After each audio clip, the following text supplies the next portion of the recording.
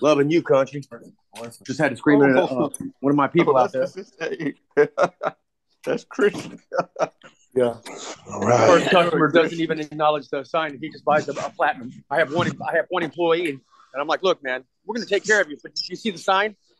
Okay. We can't even, I'm going to have to stop the business because there's no one to work. Love my life, love my family. Hallelujah.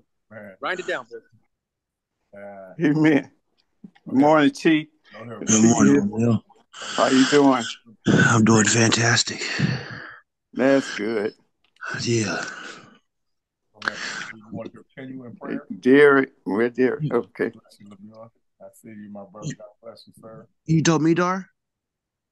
Dar, you talking to me? That was just answering Lemuel. But yeah, you want to continue in that prayer, that opening prayer? Absolutely. Amen.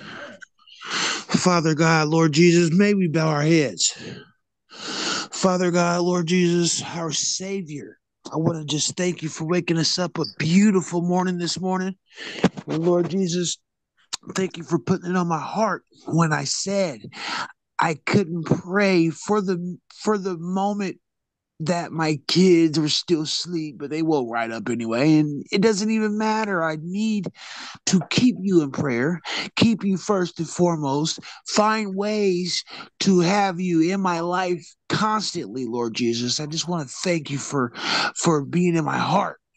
I just want to thank you for working the works as I am building the personal relationship with you, Father God, Lord Jesus. I just want to thank you for all of us online wanting to get the word and appreciate the word, work for the word, and walk in the word.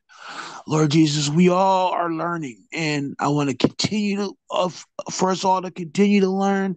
I want to bless our families. I want to bless the ones out there struggling, that they will find a relationship with you, or even we all will bow down to one knee and know you are Lord. God, I just want to thank you for just the experience I've been getting with my Lord and Savior Jesus Christ. There's not a day that goes by that I want to go by and not worship you, Lord Jesus. So I want to thank you for this morning, and I want to learn as much as I can and listen as much as I can in your holy name. Thank you for waking us all up. Let us all have a fine ear for the word this morning and continue to walk in your faith, Lord Jesus. In Jesus' name we all pray. Amen. Amen. Amen. Beautiful prayer. So we can all know that our relationship with Jesus, we got to get that ourselves. You know what I mean? We can't get a relationship through Jesus through each other. You know what I mean? You make it be about your personal business to get a relationship. See, God got something in his word for you. He got your measure that he want to give to you. And then once you get your measure from him after your faith increase, then you could bring some new revelation to the table for us. You hear me? A lot of people are stagnant because they're not doing what Philippians 2:5. Let this mind be in you, which was also in Christ Jesus. You hear me? God got a measure for you. That's why I can go in this word and I can look at it and it might be totally different from somebody in a 10,000 block radius. I dwell with him also, which is of a contrite heart. I ain't never heard that before in my life till the Lord dropped that in my spirit. That was just within a few months ago. And I said, look at this, Lord. Lord, go ahead and get you your own relationship with him. And your relationship with him should line up with the other people who got a relationship with him. There is not one in heaven. There is two. When it speaks on one, they're speaking on being on one accord. Remember, when Jesus came, he was the express image of the Father. Meaning, when he came also with the Spirit of the Father with him. That's why he was telling his apostles, haven't I been with you so long and you don't recognize you with the Father? Because when you get the other rest of the scriptures, he's been telling you is that he came in the express image of the Father.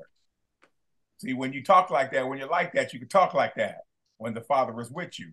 And this is what I want us to get to understand, that if you deny Jesus, you say Jesus is the Father and the Father is Jesus, by default, you are denying one of them. You can't deny the Father, nor can you deny Jesus. Each one of those are condemnable.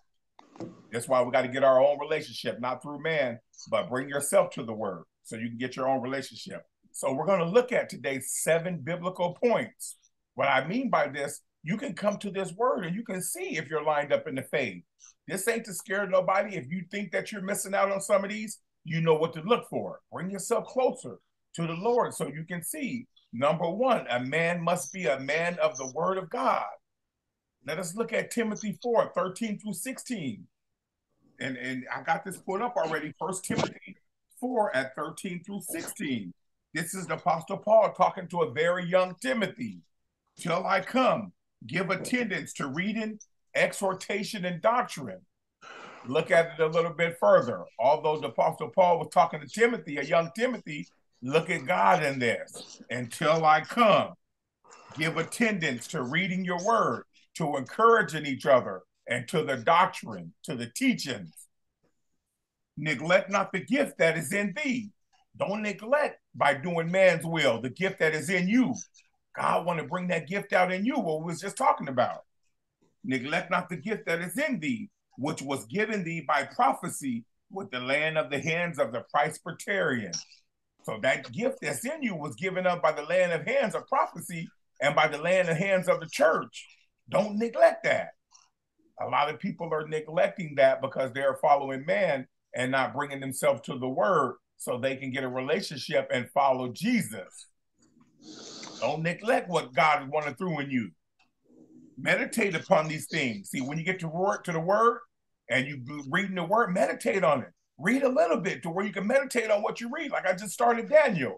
I read the first chapter, put it down.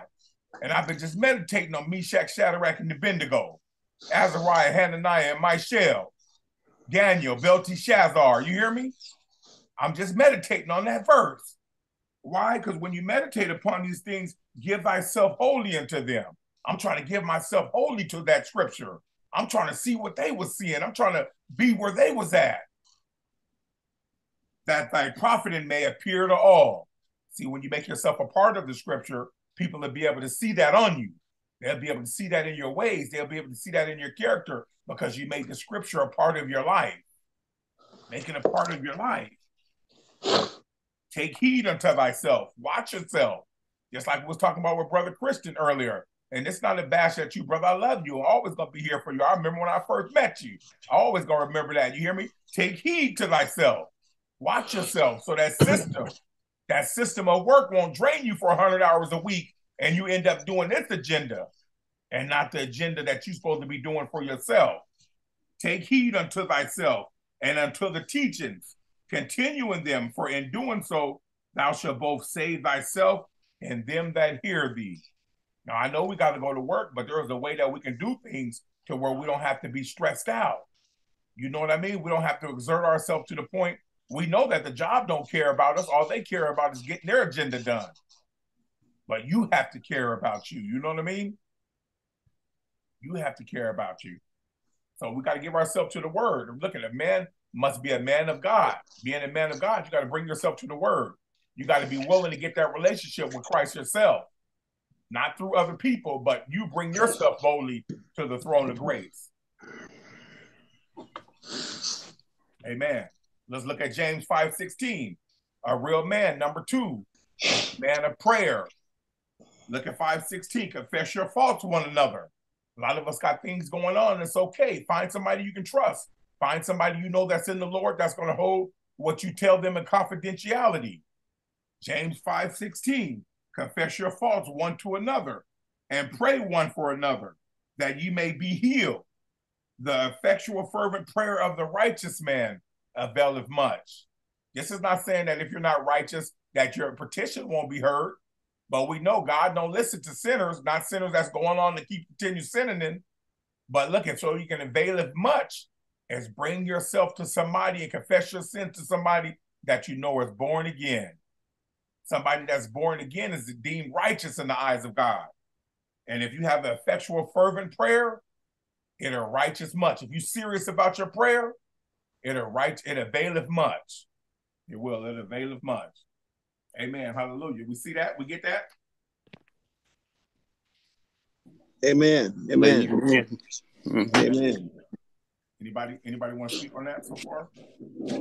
Well, go ahead, T. Well, I just want to say, that's true because, last night I got down and I prayed on my knees and I said, God, I don't ever want to not stop listening and learning about you.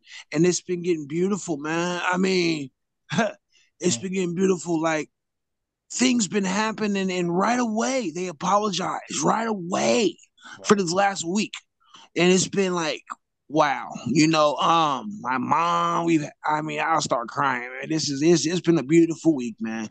So let's stay in the word, let's stay reading, and let's stay praying, and it's gonna be all right. Amen. Now remember, yes, sir. You can write these down if you want to, just so you can go over them later and remember. Number one, a man must be a man of the word of God. So we claiming ourselves a part of God, we must be a man of the word of God.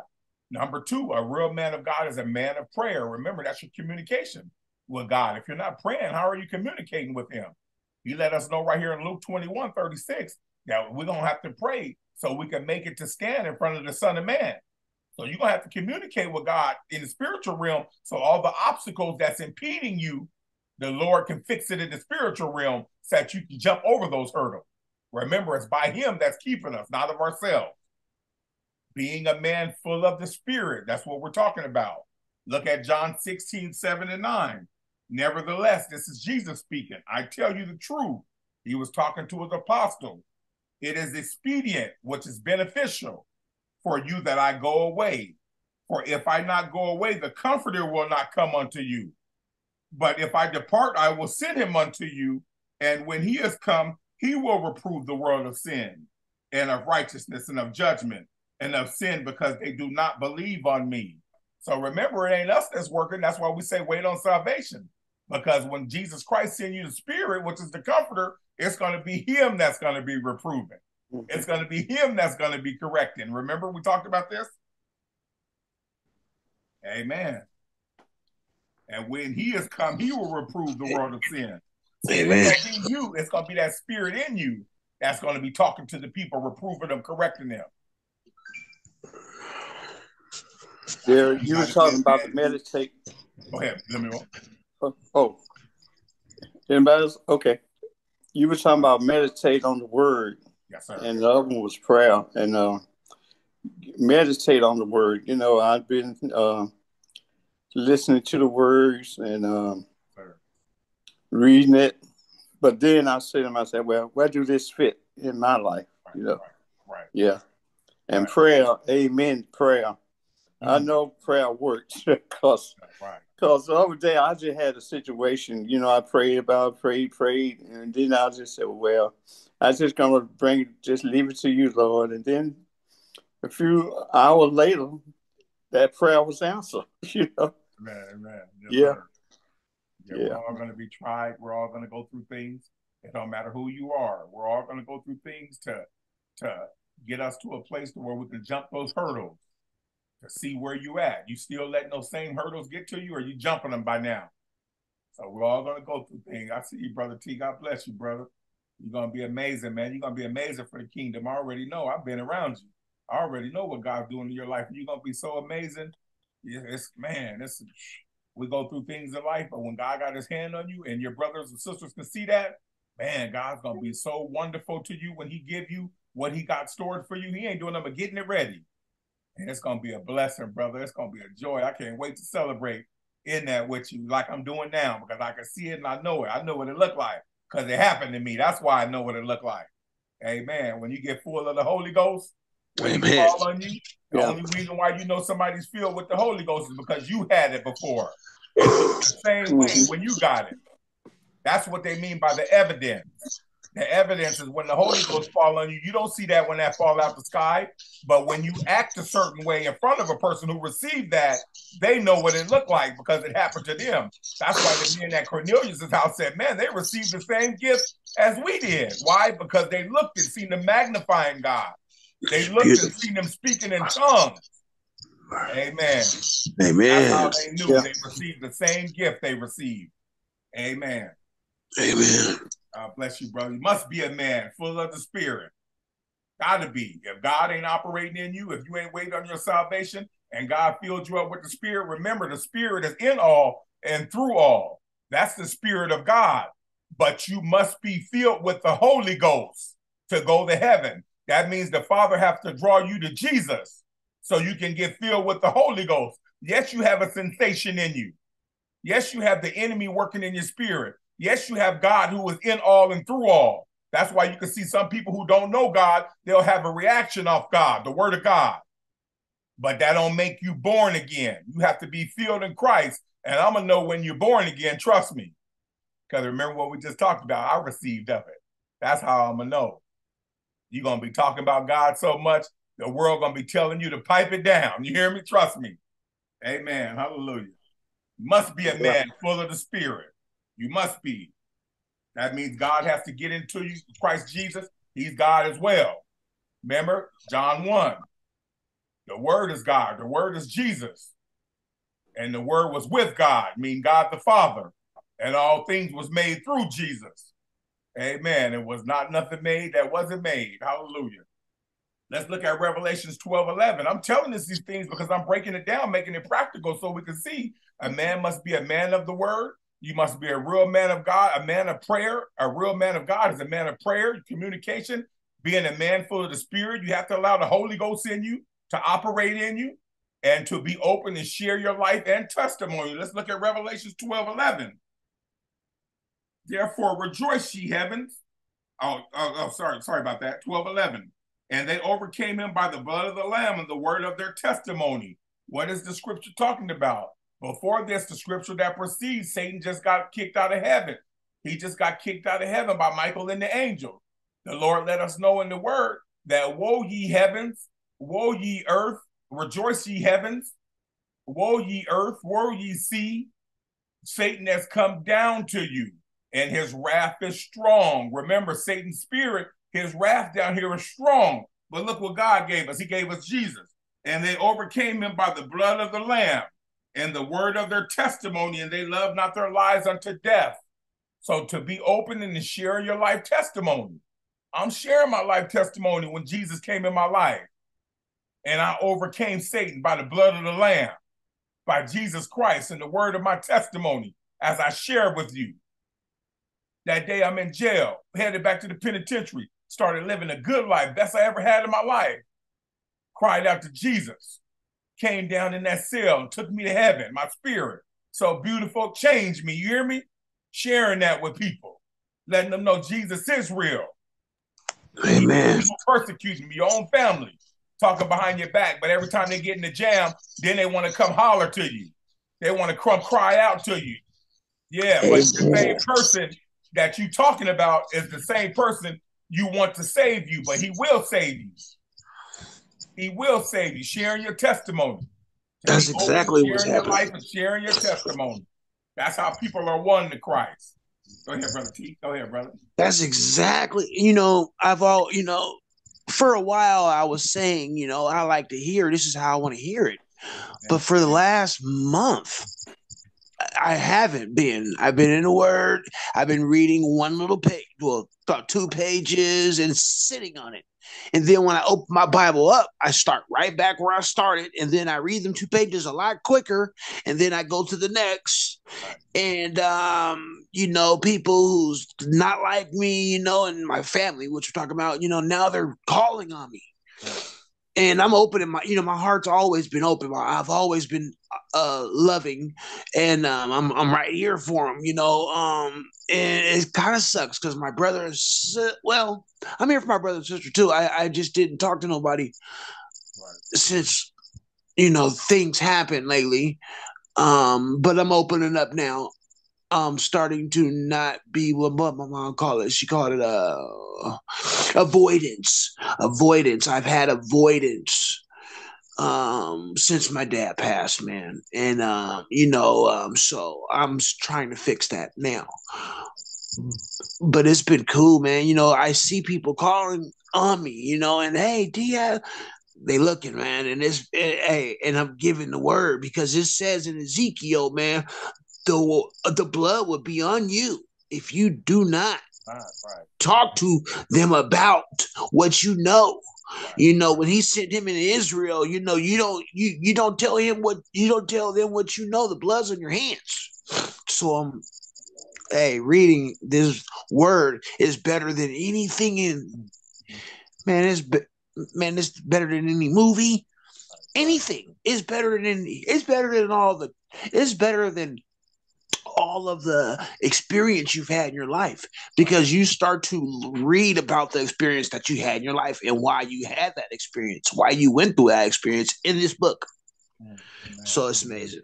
Yes, it'll be there if you can.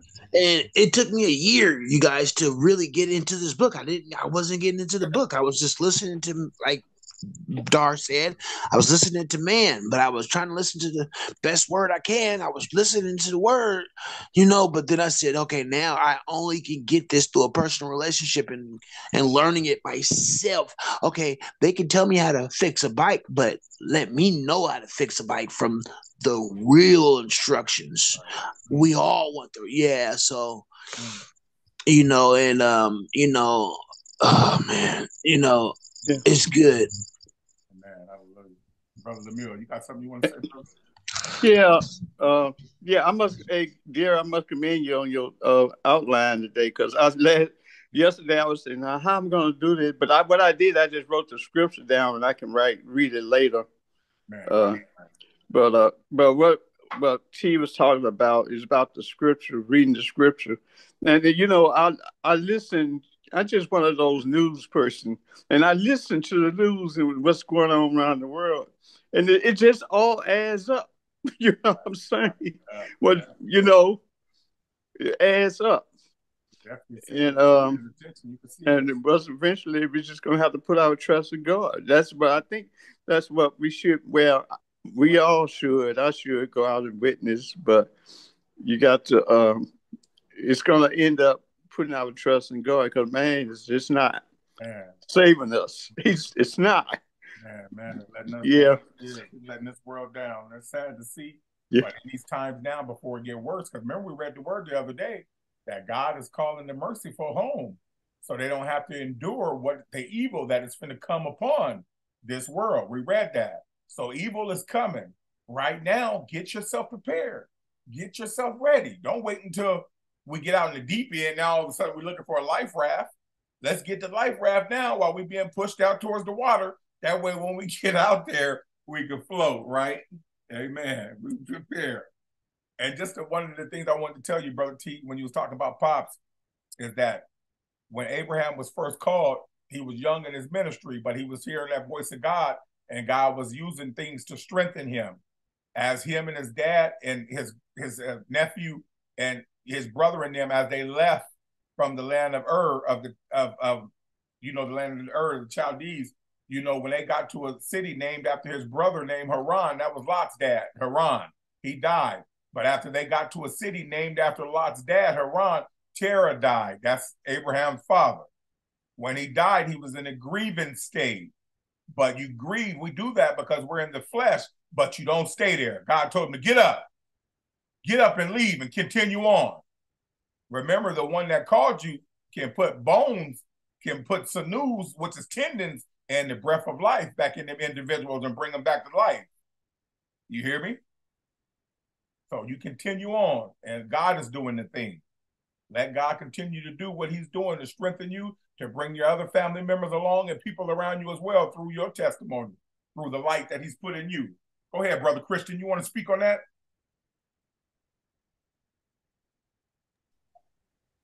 All I can say is that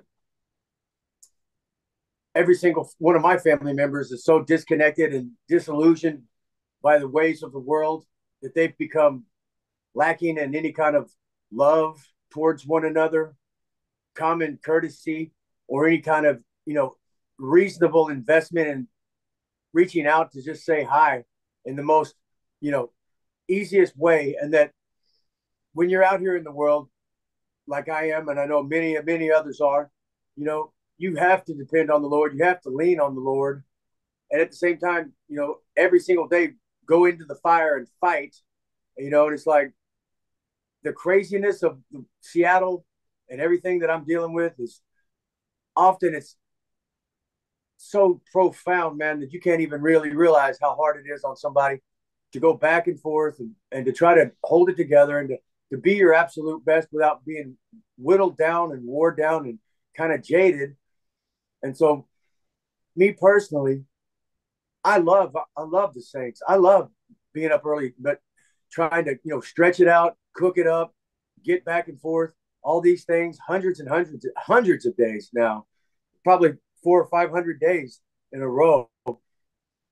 It's just and then looking at what's going on, you know, with all of the stuff in the world, it's just what it does is, for me personally, it's such a dramatic shift and change from, you know, where we were 2 years ago with Filthy Rags, barbecuing, you know, the change with my eyes and Lemuel's eyes from COVID, the bioweapon, gain of function, Anthony Fauci, Wuhan lab. I can barely see myself in the little window right there with you guys. So blurry and heat waved out. And it's a scary world. And we need each other more than ever. And I think that the Lord works through you guys in the biggest way, you know, to try to pull us all together and to remind us, man, that, hey, we're not fighting this fight by ourselves ever, you know, ever. You know, he's taking care of us in ways that maybe we don't even recognize. But I'm just super, super thankful, man, for you guys. And I apologize I haven't been able to get on, but it's just been, you know, I have one guy here again, and we're not slammed. Thankfully, I'm able to get on. But yeah, it's a hard day's knock sometimes, like old Jay-Z said. But at the end of the day, man, you know, when we come together and we magnify the strength and the love that Jesus gives us, you know, through our obedience to him, we are pressed down and overflowing. And we reach others. I talk to a lot of people every single day about the good things in life and stay focused on, keep our eyes on the prize. The Heavenly Father's taking care of us, you know. Yeah. I don't like to be stressed out and have crazy, but it's kind of normal these days. I love you so much, guys. Thank you for letting me share. Amen. So Especially you, Lemuel. So remember. Yeah, the voice in the wilderness. Yeah. You are the voice in the wilderness. Amen. We're the light. We are the light of the world.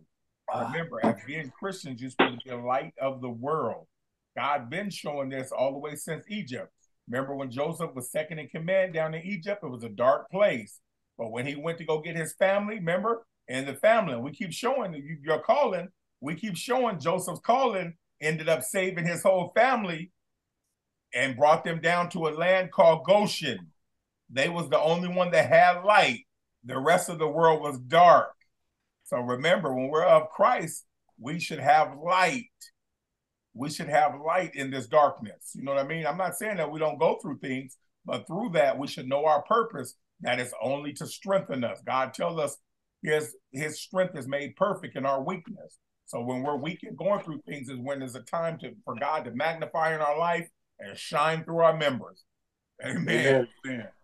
Yeah, amen. Yeah, you know, yeah, you should have light.